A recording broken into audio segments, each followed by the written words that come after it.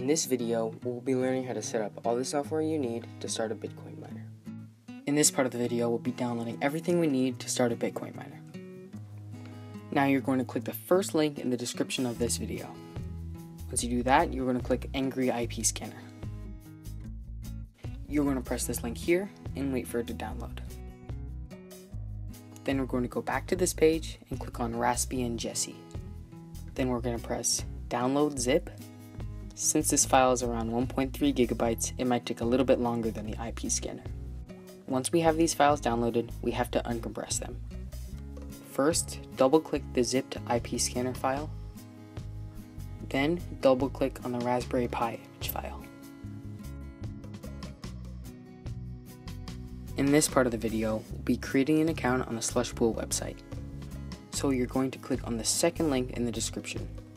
Here you're going to create an account. Please note that once you press register now, you'll be sent a verification email. And in order to access your account, you must verify it first. After your verification, you'll be able to log in. We're going to press the Workers tab. As you can see, I've already set up 2 workers, but we'll cover this in a later video. Now, we need to create a new worker. Now you can call this worker whatever you'd like, but since I already have 2 workers that I'm running, I'm going to name mine Slush3. After you've named your worker, press Create. In this part of the video, we'll be installing the operating system on the Raspberry Pi. The first thing you need to do is insert your SD card into your Mac. Then you're going to open up Terminal and type in diskutil list. Here it will show all of the disks attached to your computer. Now you need to find the disk you want to install the image on. In my case, it's disk 2, but it may be different for you. Once you've identified the disk you want to install the image on, you want to type in diskutil unmount disk with a capital D /dev/ and in my case, disk 2. If you did everything right, you'll get a little message here saying that the job was completed and how long it took. And then you're going to have to go to the description of this video and copy this string here. And then you're going to want to paste it into some sort of word processing document. I chose text editor. Now we're going to go up to our image and right click. We're going to press Get Info and then copy the name of the document. Then we're going to paste this name after document /. Then at the very end, type the disk number that you want to install the image on. In my case, it's disk 2. Now you're going to copy the entire string onto your clipboard and paste it into your terminal. Then you're going to press enter. Sometimes it asks you to enter a password. In that case, you'll just enter the password you use to log into your computer. If you don't have a password to log into your computer, just press enter. Once it's finished, you'll get a little message like this telling you how long it took. Now you can eject your disk and remove it from your Mac. Once you've done that, you can insert it into your Raspberry Pi. If you're unsure how to set up all of the components, take a look at my first video explaining how to do that. In this part of the video, you're going to learn how to access your Raspberry Pi using a shell from your Mac computer. What we're going to do first is open up Angry IP Scanner. If you're opening this for the first time, it might be untrusted by the computer. In this case, just right-click it and then press Open.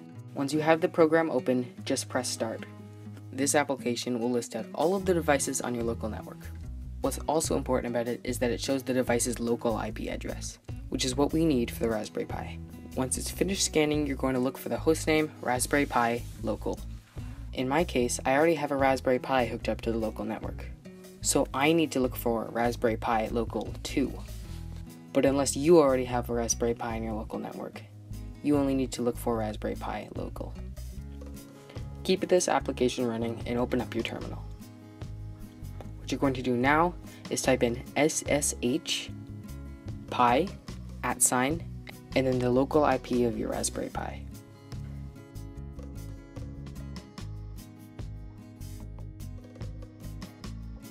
After pressing enter, you might get a message like this. Just type yes and then press enter.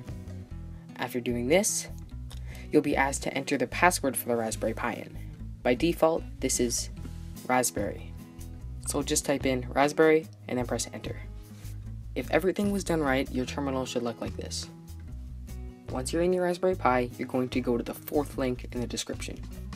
Then you're going to scroll down to the post by AJ Weller 88. Now you're going to update your Raspberry Pi to the latest version. Now go over here and copy sudo apt-get update. Then you're going to paste this in your terminal and press enter. Once that's over, you're going to go back over to this tab and copy sudo apt-get upgrade. Then paste it into your terminal and press enter. Then you'll get a message like this. Just type Y and then press enter. This might take a fairly long time depending on your internet speeds, so be patient. Next, you're going to copy this and paste it into your terminal. After that's finished loading, now we're going to be downloading CG Miner. This is the software that you're going to be mining Bitcoin from. So we're going to copy this string, including the link. We're going to paste it into our Raspberry Pi terminal. Once that's done, we're going to change our directory to CG Miner. After that, we are going to copy and paste these remaining 4 strings, one after another. Also, keep in mind, after one of these 4 strings, it may seem like nothing is happening. If this happens to you, don't worry and just be patient.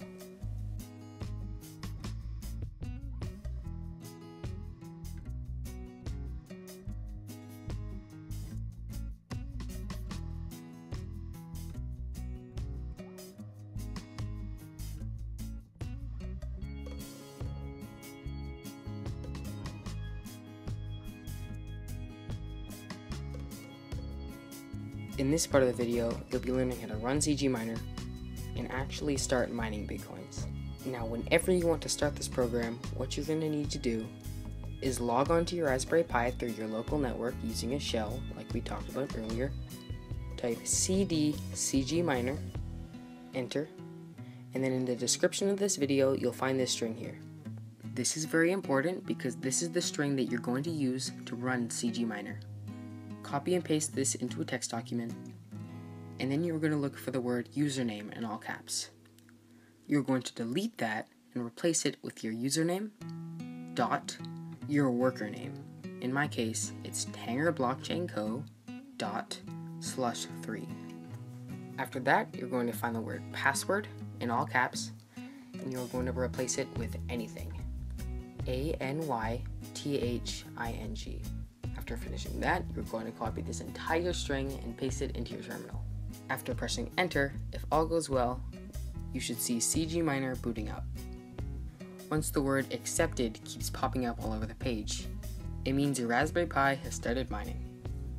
Up at the top here, you can see the block number that you're mining, your hash rate, and your average hash rate. Once CG Miner is running in your terminal, you can feel free to close the window. Your Raspberry Pi will keep running this program until it's either powered off or loses internet connection. Thank you for watching.